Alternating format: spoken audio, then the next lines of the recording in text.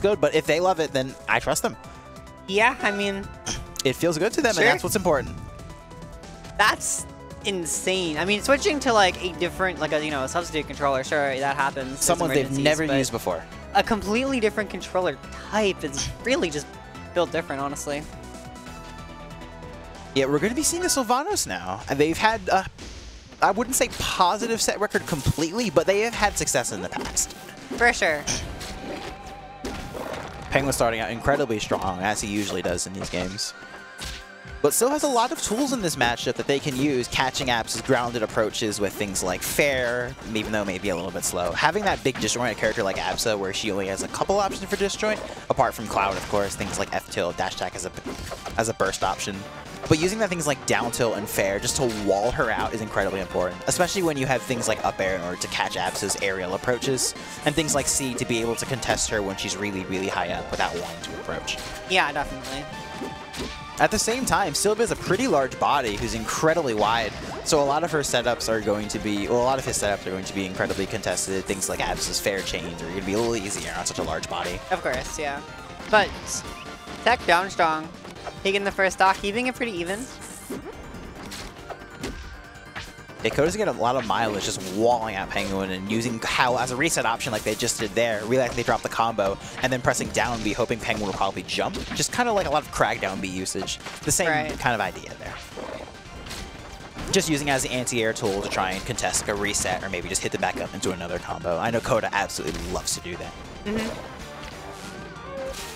Oh, you're trying to Howl without really any grass. Yeah, I think it was definitely a little, not really impulsive, but just like on habit. Dropping a combo, using Howl to reset. I can see that as a habit. Just like that, using that up air in order to contest Penguin's up B movement on stage. It's a great anti-air, even if it doesn't kill super early. It just kind of gets Penguin in the air, and extra damage against Absa is very important as she's relatively light. Right. This game is super close, but it's consistently been a slight lead for Penguin. That would be a really, really good punish there, but they had to read the DI on that chomp. For sure. Really good attempt, though. Yeah, F smash would do it. I think Penguin was actionable for a second, but they just assumed they were dead. I don't blame them. Good chomps there. The Sylph Blender starting up. Howl's the reset there to catch Penguin jumping back up. Great Cloud parry, and using these C just off the side to try and contest Penguin going low. Not needing to like actually challenge them by going deep. Oof. Getting the parry. Great parry there. Trying to scout out a bear, and they might die for it. Penguin's drift is incredibly good right now to avoid these bears. Trying to stay alive as much as possible. Especially when this game's about to end. Using C to just contest Penguin going high instead of having a challenge. Ooh! Using that Howl as a turnaround to get the bear. Incredibly smart from Koda to take that game one. Yeah, that's brilliant. Taking the first game in an incredibly flashy manner. That's the Koda special. They are the flashiest player. They will go for Twitter clips and die trying. Yeah, seriously. Very reminiscent of Koda. That's like 90% of the reason they play in bracket. Peak Koda. That's what they say every time. They want to look cool doing it. Exactly. Every time they're just like, I'm just here to hit clips. I just want to hit clips. And there they are, doing exactly the thing they set out to do. And Penguin the character Ori? swap. We have said that this has been a traditionally bad player matchup for Penguin. I don't think he's confident in it if he's switching characters. The Ori is very real, though. There was a tournament back in the day, Elevate in 2019, where he did go to, I think, grand finals using specifically only Ori, playing players like me, Axmos, ZB, and a couple others in the process before having to play Sparks in grand finals and then switching off back to Absa. Yeah, that tournament. Okay. It was an interesting one. Wasn't that like really silly? Yeah. Yeah. Trying for it again. Yeah, a lot of Penguin's Ori, I'm pretty sure, is very, very good sign usage, a lot more just platform play. Ooh. Man, air it's a refined secondary for sure, though. Interesting, because like the only time I've seen the Penguin Ori was at GoTE. Yeah, that was definitely. He busted it out versus Cake in like winners finals or whatever. Maybe was it Grands? It might have been Grands. It was winners. He wasn't confident in the pick. It was in winners finals. I think he wanted to try some things out for Forest Burn because Cake was giving him a ton of trouble. I think 6-0ing him, was it at Genesis? At Genesis, it was very dominant for Cake. Winning just I'm pretty sure every set they played the season except for like the reset and Riptide. Yeah, he's been a little not so confident confident with Absa recently, trying out a couple characters to deal with Forest Burn, with Cake, Sylvanos here with Koda, and then Mabel with Soul Rifle. There's been a lot of characters he's been trying out to deal with those players. Interesting, yeah. It does hurt to say that he's not too confident in the Absa, but we gotta trust the secondaries. These players have deep pockets, and I could definitely see this Ori taking a game or two. For the most part, you know, being able to be this good of a player does require having a really good, just fundamental set of skills that you can carry over to other characters. Even with more niche ones like Sylvan, you know, even Absa to an extent kind of has some weird stuff. Yeah.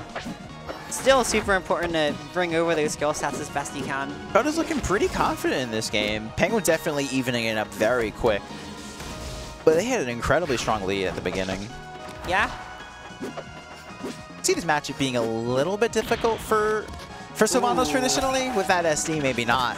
Yeah. But I can feel like it's pretty hard for Sylvanos to get in, even though, I mean, it's known to be pretty tricky for Sylv. Yeah, Ori's really good at kind of just threatening the space. Sylv doesn't want you threatening.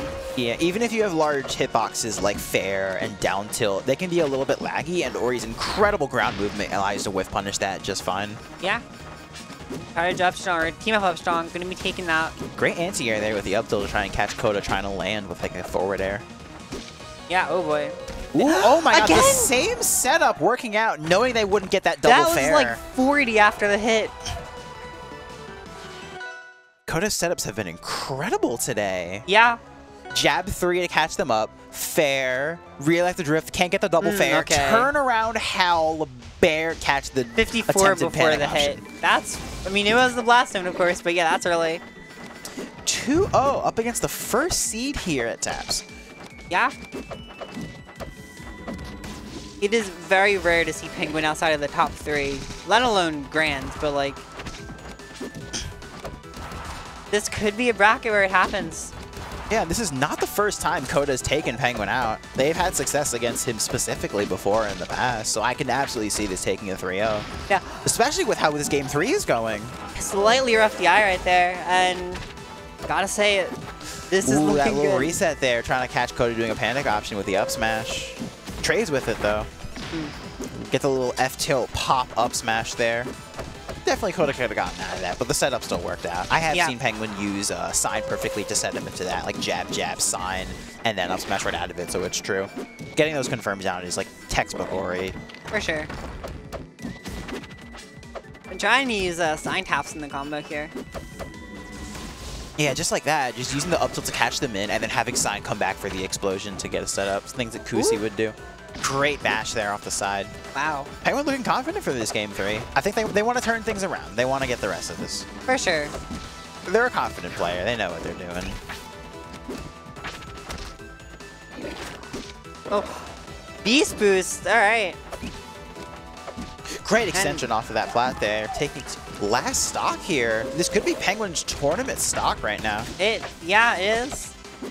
Gotta see what happens here. Double we down see the same setup? Maybe not if if Penguin DA is in like that.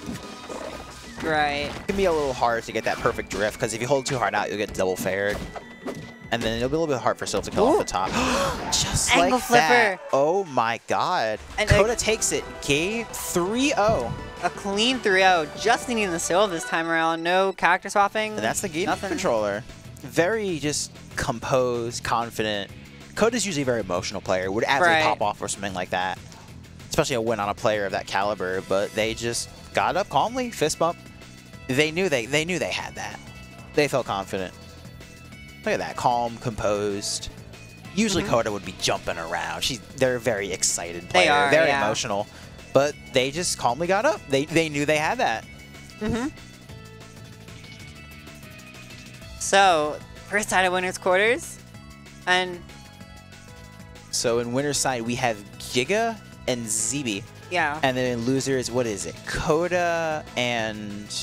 Well, there's Akashi and Tapscott in the other side of losers quarters. Oh yeah, so I think there's one more match going on here. Yeah, that's supposed to be Akashi and Tap. Yeah. Tap's got Akashi playing to be able to go up against Koda. This is for 5th.